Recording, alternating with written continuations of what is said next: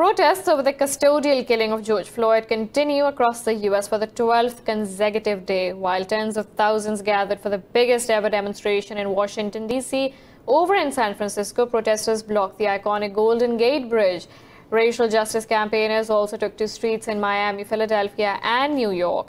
For the past 12 days, the long-standing problem of systemic racism and mistreatment of African Americans and other minorities has taken center stage in the U.S.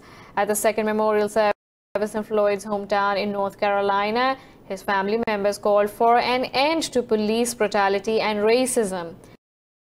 The incident has also sparked protests across the world as thousands took to streets across Europe, Australia, Japan, and South Korea.